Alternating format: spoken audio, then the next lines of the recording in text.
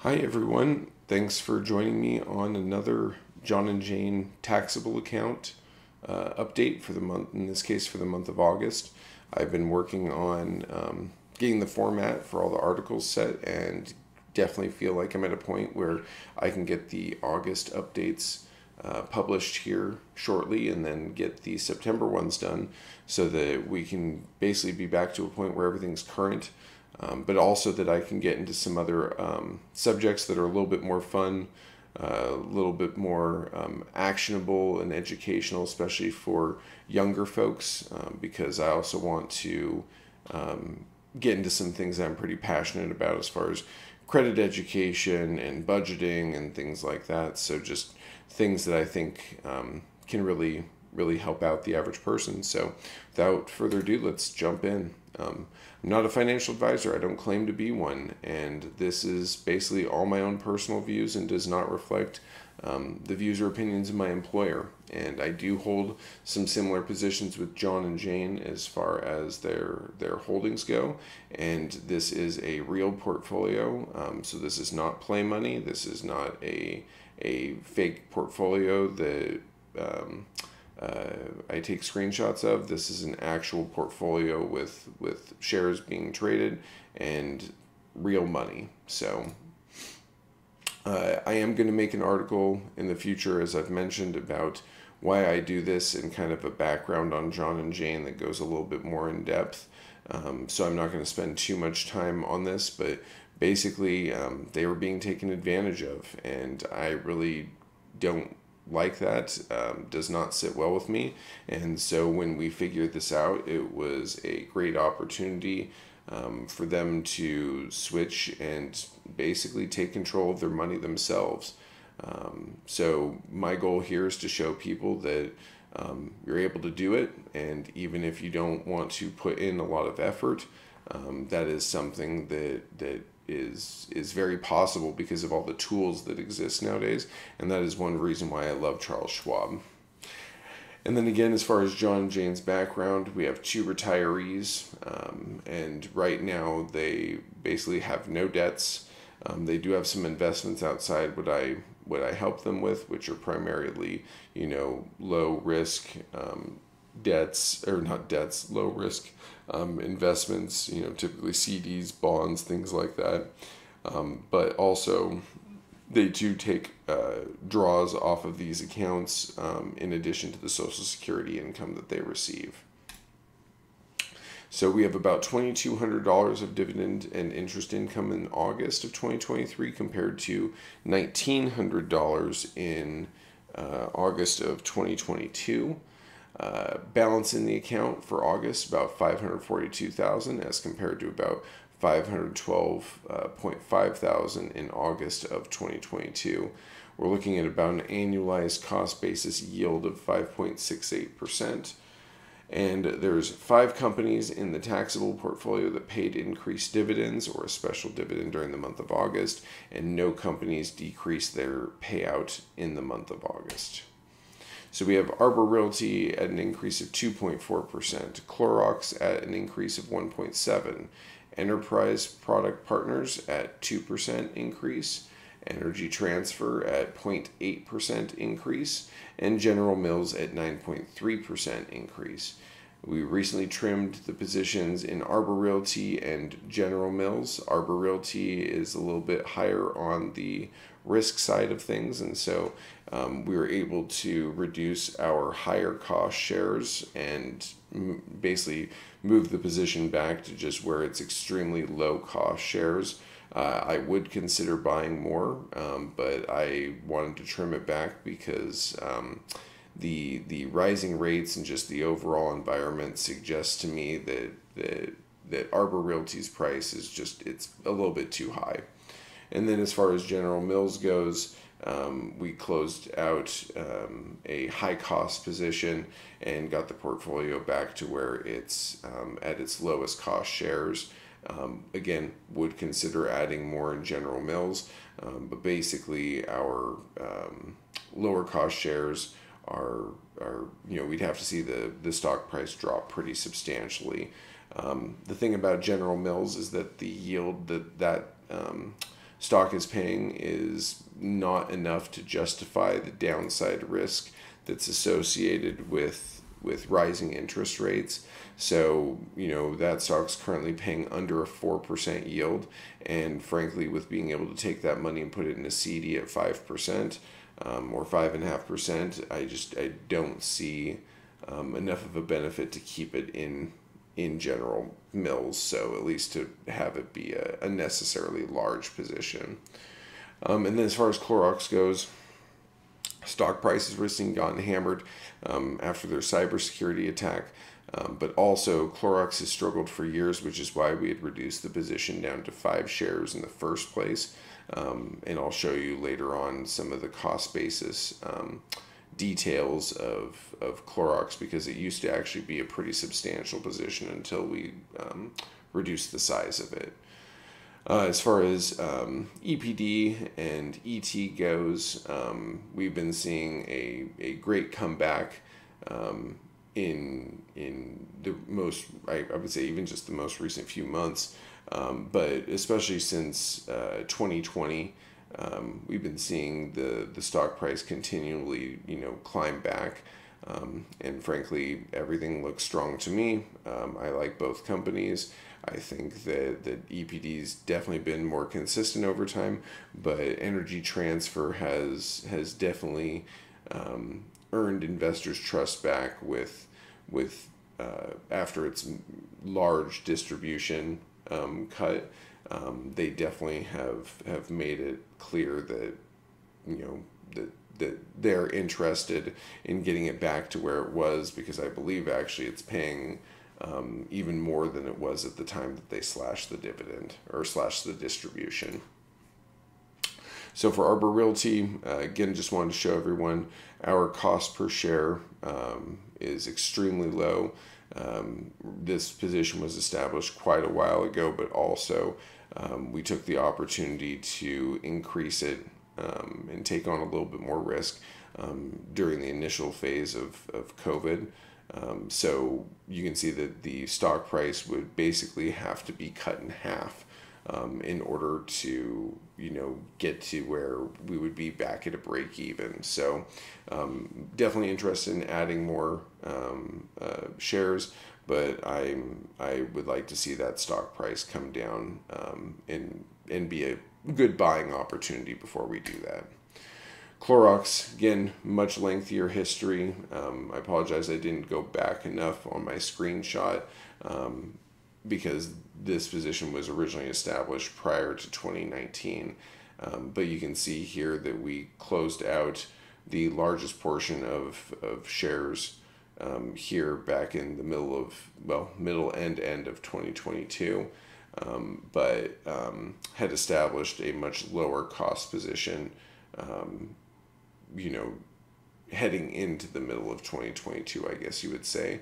But on here, back during COVID, their stock price was inflated, and looking back on it, definitely bought in at too high of a point, because frankly with Clorox, the earnings have been in a very weak place.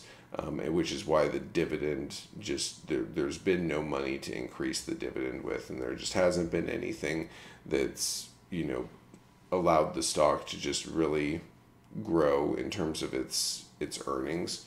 So it would be one thing if it was a company like I use Dover as the example, where Dover is not offering any substantial dividend increases. In fact, if I recall correctly, I think they only do about 1% dividend increases per year, but their earnings per share have been growing rapidly. So even though it's a dividend king that has been paying dividends for, I think it's going on about, or increased dividends for going on about 60 years, I am okay with Dover because they are growing the company and using the lack of dividend increases to in place of essentially financing, right? They're using that as the opportunity to grow the company. So a company reinventing itself like Dover, if Clorox was doing that, I'd be interested. But the problem is that right now their lack of dividend increases seem to be more related to the fact that they just don't have anything that's allowing them to increase their earnings, the spread, because the other thing that's affecting it is inflation, so the cost of production. And then enterprise product partners, you can see here that position was heavily established back in 2019, but also we took the opportunity during COVID to add additional shares as well. Definitely wish that we would have added more, but obviously, hindsight's 2020 on this one.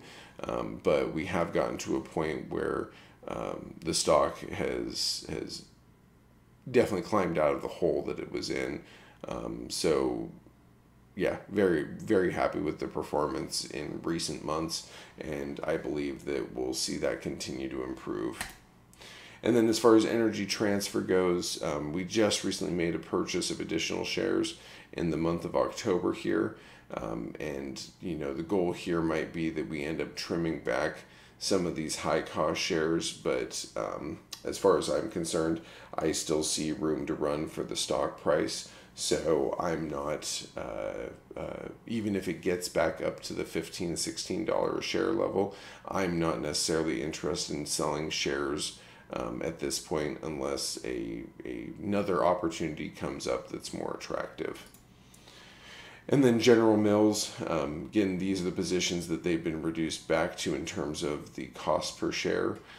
If the stock price was to get back down into the low $50 share range, I would definitely be a buyer again.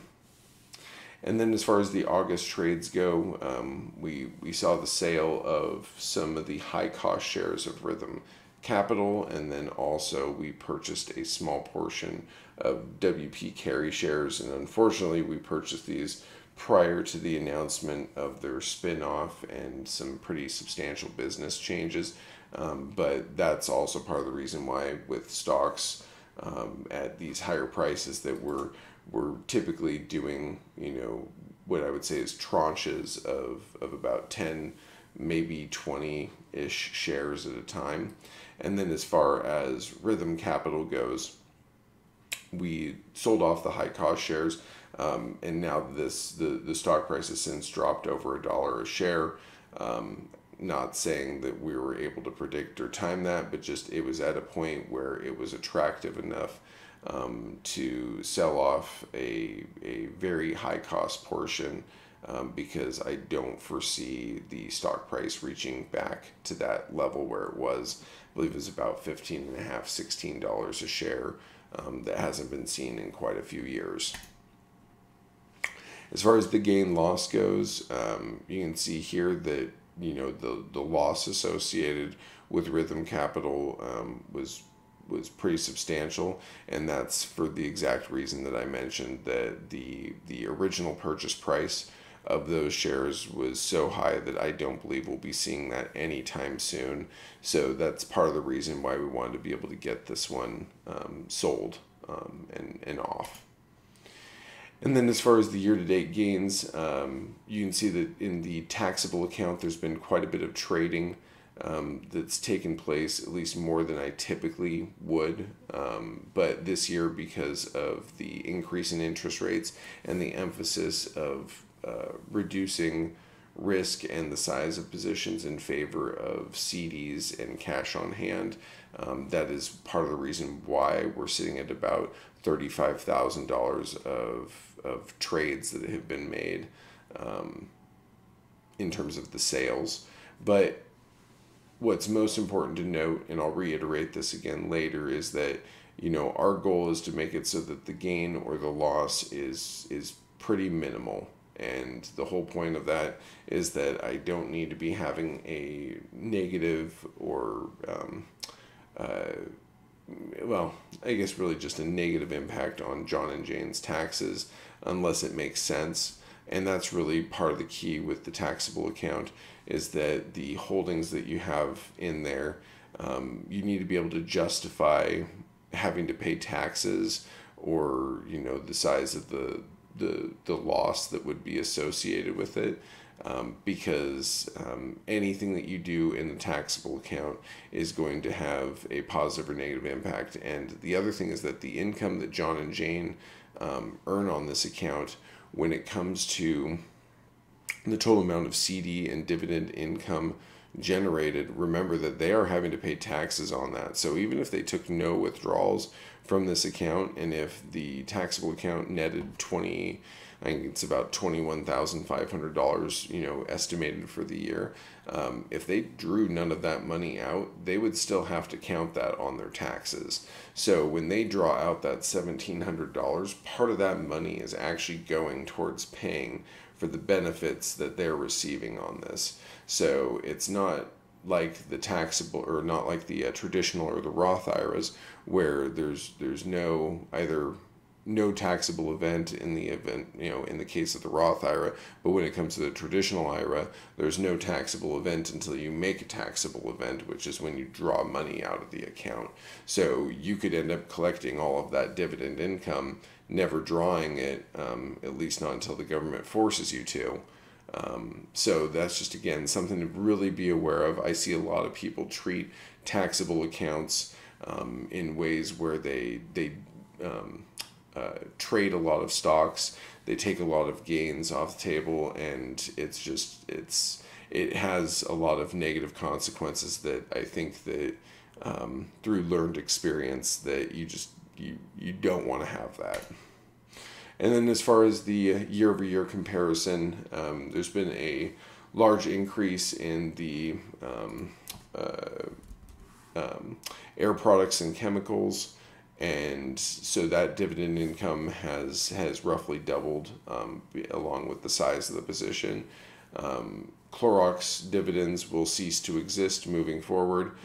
You can see that it was a pretty substantial amount of 2022's payout in the month of August, but had since obviously been reduced quite a bit since then. And then the distributions from Energy Transfer have recovered rapidly. That makes up a pretty substantial amount of the increase that we see going into August of 2023. And then also CD income.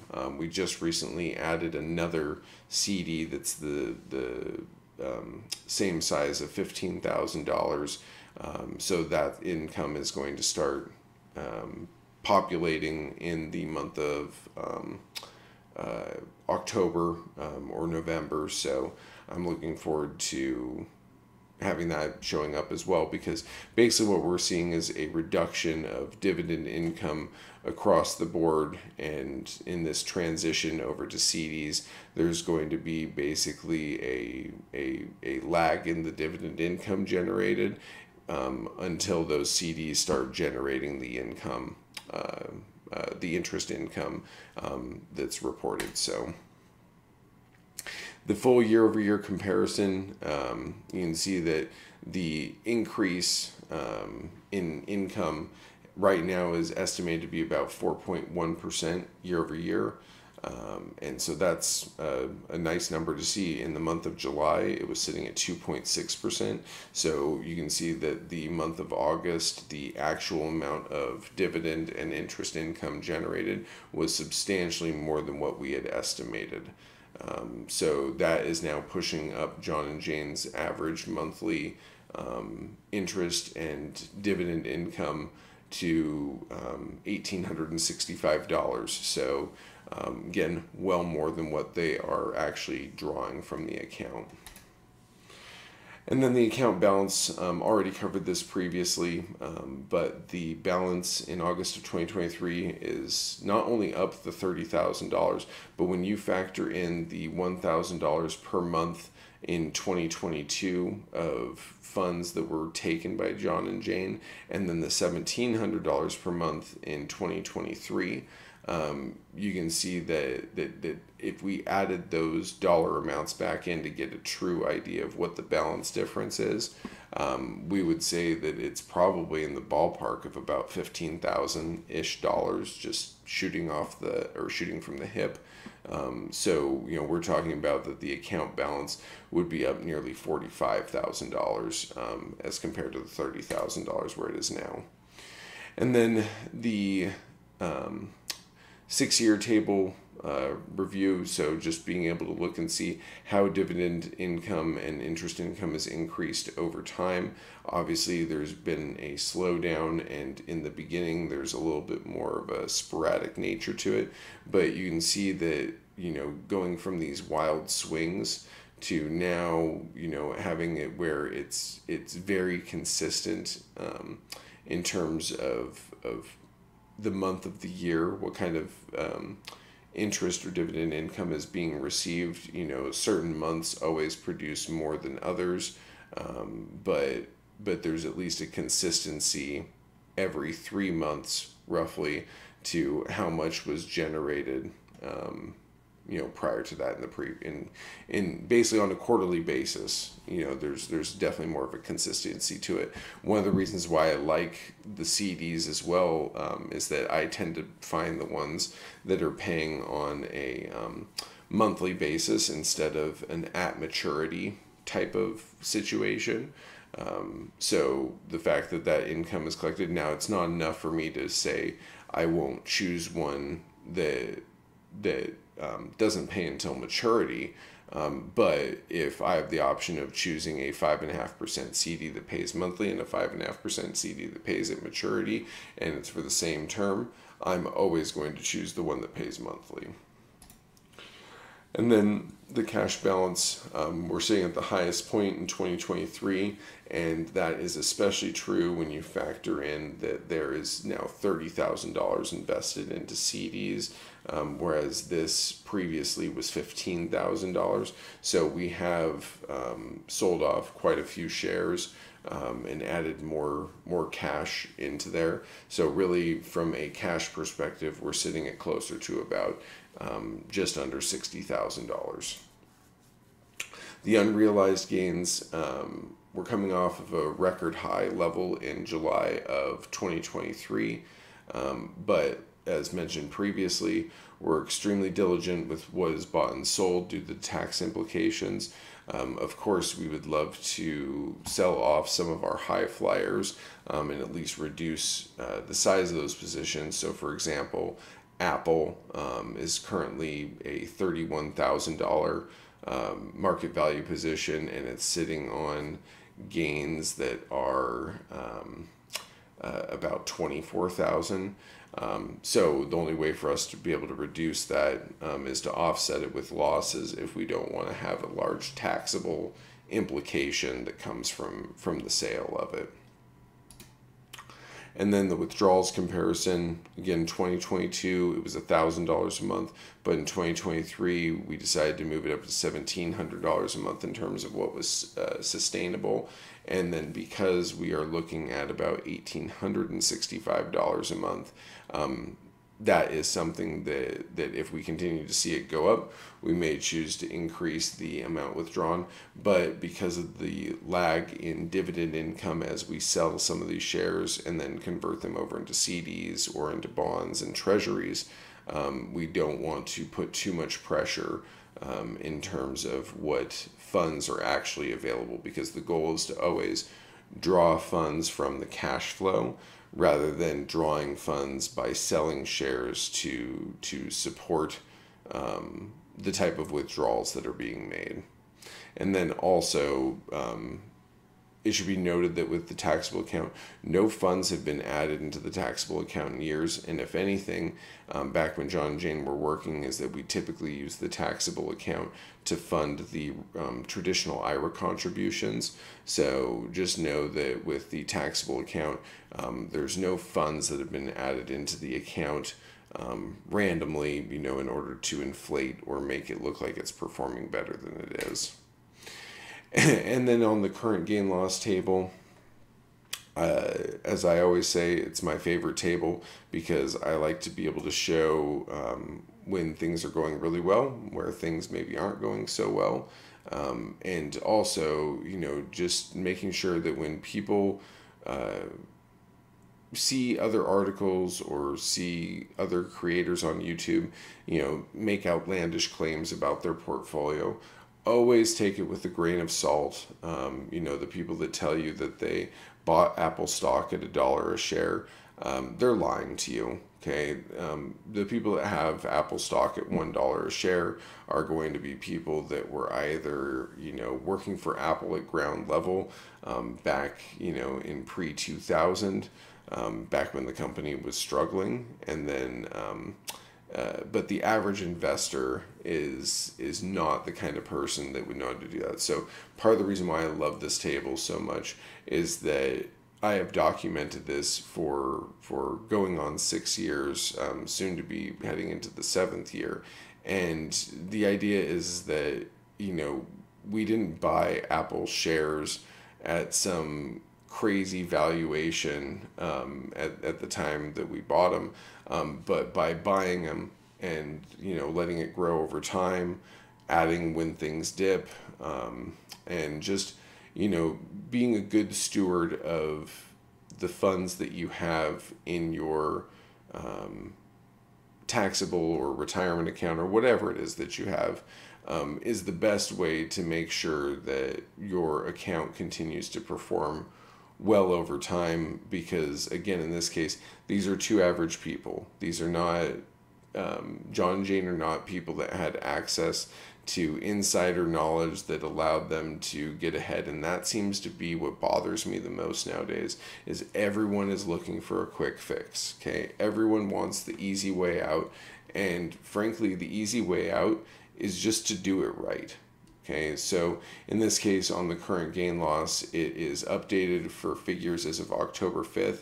So when you're looking at the gain loss on here, the reason why that gain loss has dropped so much further is simply for the fact that the updates you saw in this article were from August 31st, whereas this is from October 5th. So we're talking about over a month later. And then as a conclusion, because I forgot this on the previous article, I thought it was interesting to point out that the 10-year Treasury mark, or rate, broke through the 4.8% mark for the first time since the financial crisis in 2008. And then the 30-year mortgage rates are nearly 7.5%, according to the Federal Reserve, and these are levels that have not been seen in 2 decades. So, one of the reasons why I wanted to bring this up as the conclusion point, is because I see a lot of danger in the idea that not even I myself have been alive long enough, or at least was not coherent enough at that age, to really understand how today's environment matches up with something that hasn't been seen in 20 years.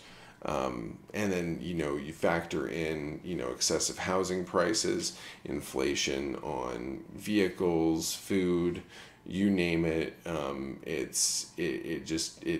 It kind of makes me wonder if this is like a 1980s type moment again, right? Where you see interest rates heading to a point where, I live in the state of Washington, and anything over 18% is usury.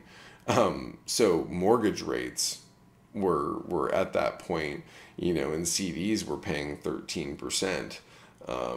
Back in those days, at least that's what all my members tell me. But it just makes me wonder, if we've gone so long living on cheap credit, low prices, and just really bad monetary policy.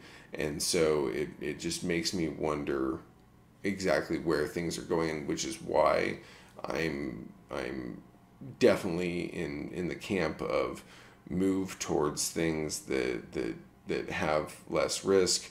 I'm doing CDs that tend to be between about 3 to 6 months. So frankly, there's very little risk. So if it creates a buying opportunity, great, we'll take advantage of the buying opportunity. But what I don't want to do is remain fully invested into the market and then find that we sat on a bunch of investments that we could have done something about. And with the if interest rates were still at 2% for certificates, we'd be talking a very different story. But the reality is that our risk-free rate being at about 5 to 5.5% means that we can get something that's actually producing a substantial yield, whereas that was not available a few months ago. So, even just a few months ago. So, yeah, I just want to thank everyone for taking the time to watch these videos. Please feel free to leave comments on these. I try to check the videos and answer any comments that I see. Leave feedback. Tell me if there's things I'm doing well. Hey, and actually, do me a favor and tell me if I talk too fast or if I need to elaborate on subjects a little bit more.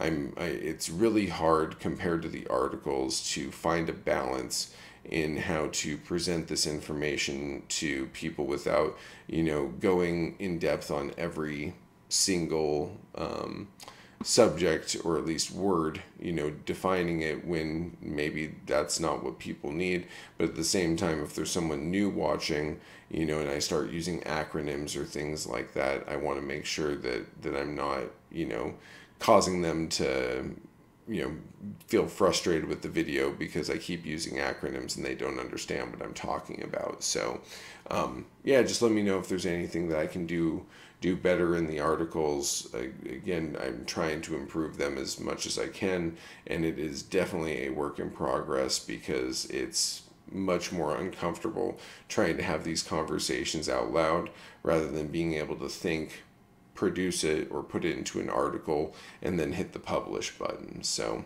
I appreciate everyone for taking the time to watch, and also for those that subscribe and like, and hopefully we can get on to some more fun stuff in other videos later on. So thanks everyone. Bye.